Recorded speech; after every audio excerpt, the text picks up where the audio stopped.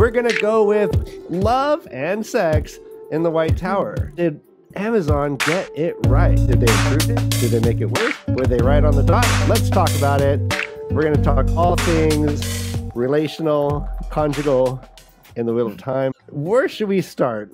I think one of the most controversial issues is just the whole notion of pillow friends. We've had this conversation many times about how dated and childish that phrase seems to be, and how, you know, Robert Jordan might have taken that subject a little too lightly. But let's just, I want to open the discussion up with pillow friends, and then we'll go further. Robert Jordan did a lot of gay because of proximity type stuff, and that wasn't cool. A lot of the gay relationships, and specifically there's only the one male one, and I'm pretty sure Brandon Sanderson kind of put that in with Talmans.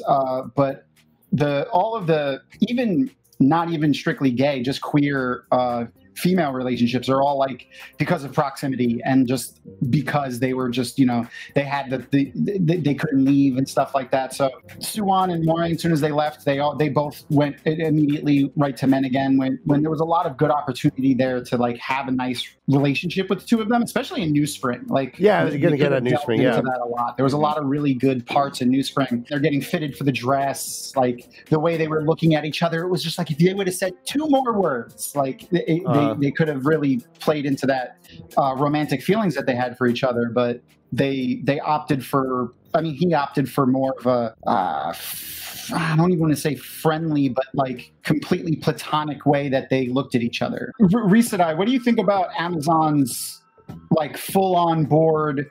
Moiraine and Suan are in like a relationship, and it seems to be like a healthy relationship, other than the fact that they see each other, you know, once every time Moiraine ends up back at the tower. But, you know, they're trying to save the world, so that makes sense.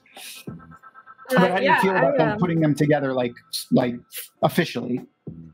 I feel like there's a large part of the fandom that's just like, oh yes, finally, thank you. We've been edging this whole time. As soon as Suan said on your knees, that's when it happened. Seriously, how sexy was that? What episode was that in? Forgive me. 5, 4 or 5? I think it was 5. Yeah, no, nothing good in episode 5. Had to be 4. Probably 4. Sorry. But and again, that kind of glossed over the power dynamics that does exist in this situation, and that later on was brought up when she had to exile Moiraine. She didn't want to do it. She also finally got to see her after so long. Whoever knows how many, it could have been years at that point, that the last time she was back. I don't remember if they said exactly how long. Yeah. But we do get the concept that it needed to be hidden. It was a very hush-hush thing.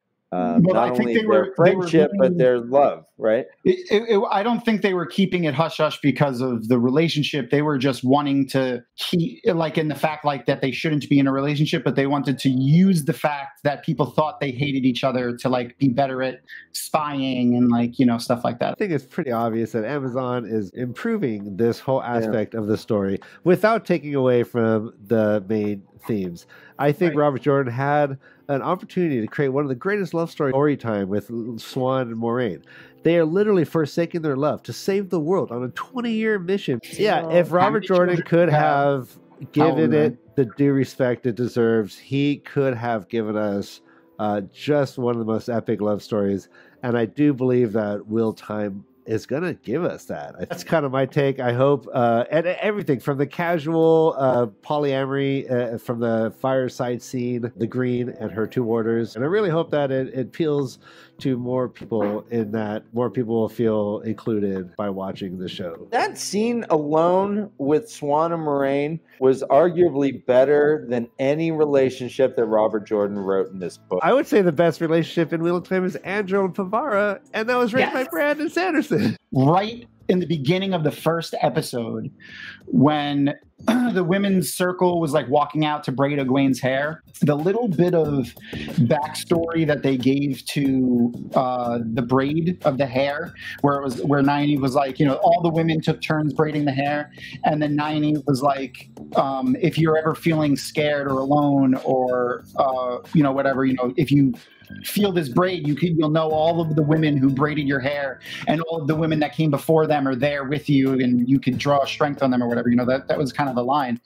And for the book readers, I feel like that gave so much interesting depth to the to Nynaeve's braid tugging throughout the entire series, where kind of in the books it felt more like a security blanket that she kind of used. Yes. But like, if you headcanon the thing that show Nynaeve said, it gives it so much more depth and meaning. I just really like. To that end, before we carry forward, everyone, let's give the North Harbor podcast May the Leaf bump. Get on there, subscribe to their channel, go to their Patreon, give, love. They're amazing women who have been doing this. They're on episode 69, everyone. They've only shown the Wheel of Time with their own link tree. Reese, what are you excited for season 2? I've really been enjoying, and I wanted to make a list, but I didn't. But of all the things that people have said, season 2 or Riot, because I think that's really great. Like, everybody's just been saying this better be in season 2 or Riot, and like, we gotta have a list so we know when to riot. I really hope that Eludra's in it. I'm biased. I know. Yeah. I really hope she's in it. Oh man, that would be awesome. That's my or I riot. Yeah, that's a great cosplay. I remember. As soon as you said it, I was like, I remember, and then I was like, oh yeah, I saw that on the JordanCon page. That's a lot of work right there. Congratulations. Nice. All right, you did just get voted the hottest Illuminator ever. Yeah, we got into the channeling sex. We got into the polyamory. We got it. I think we've covered it all. There's really not much. He basically exoticized sex, any culture that was overtly sexual or openly sexual. They were super exotic and weird, and to be looked upon askance. Oh my God! Look at those people with no clothes on. Jesus Christ! Like the POVs of people observing that always was like in shock and awe. Ryan, that's a very good point. Is that a lot of the POVs that we have primarily are from a conservative point of view. Societies tend to be more progressive and open than a lot of the POVs that we see. So when Nynaeve walks into Eredamon and she's like, "Oh, geez, look at all these sheer dresses," or when Perrin is walking around during that festival. We're seeing it from like a puritanical point of view. Or it's a POV of like a Forsaken who's using sex and sexuality as a tool of coercion and dominance, and just basically like, again, like making it exoticized, weird, open to corruption and not like a pure wholesome thing.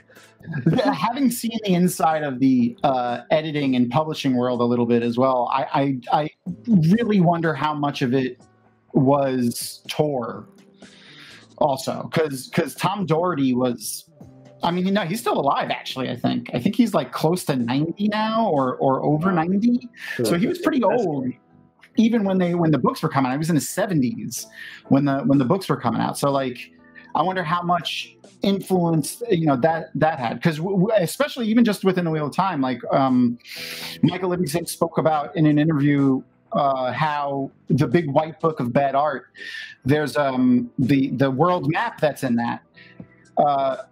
He found notes from Robert Jordan that he would send to the publisher, like, here are some changes that I want you to make, and then they would just ignore them and not change them. So I wonder how much it was on the publisher side and how much was on Robert Jordan. I'm sure we'll never know that, but like it's a food for thought kind of thing, because having done the guest services stuff and dealt with publishers and editors and authors, I know there's a lot of influence they have, and they will say, you have to change this, or you have to, that has to change, or this storyline has to go this way, and the authors pretty much have to do it in some cases. I want the Two Rivers to just seem like pilgrims off the Mayflower or whatever. No, like you say, like, if you're nervous, just imagine everyone in the audience naked. Well, imagine the host naked. Yeah. Tom, make her feel better. Do you want to get banned from YouTube? Well, I don't care. It's all good. Do you want to promote your show for a second? Yeah. Tell us what your show entails. Okay, so our show, we are a podcast. We read the Wheel of Time. We started from the back of the series. We're taking it from the rear. Whoa! And, Whoa! Awesome. I'll drink to that. We simply go through and point out all of the lovely innuendos that were left for us throughout the books, throughout the pages. They're really, really blatantly obvious. Do you have a running count on all of the things that have been fingered on the pages of the Wheel of Time? We do not. Okay. No, that's math. So many That is things. a lot of math. That's a lot of math. I can't count that high. So you guys decided to go backwards. You're doing Memory of Light, then going backwards. That's a great idea. So you have 69 episodes just on the Memory of Light. Yeah. So you guys are going to be doing this until you're 70 years old? That's the plan, yeah. But you That's won't notice great. it because I said agelessness, so it'll be Oh, good. yeah. No.